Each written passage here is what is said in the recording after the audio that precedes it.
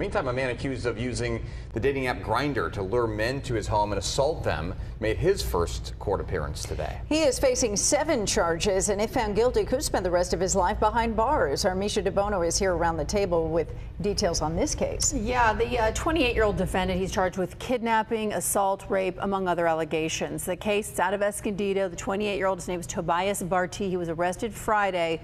Police say so far there are 4 victims, 1 dating back to August. 2 are claiming sexual assault and 2 say they were held against their will and beaten.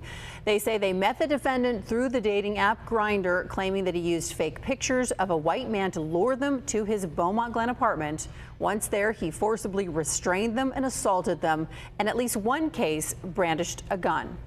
The investigation is still open and pending. We're gathering more information.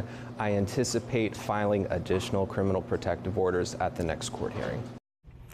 Bartee remains behind bars. Investigators believe that there may be more victims out there. They're asking anyone who may have had an encounter with him to come forward. Bartee will be back in court, as you just heard, on the 29th. And again, if he's found guilty, he could face life in prison.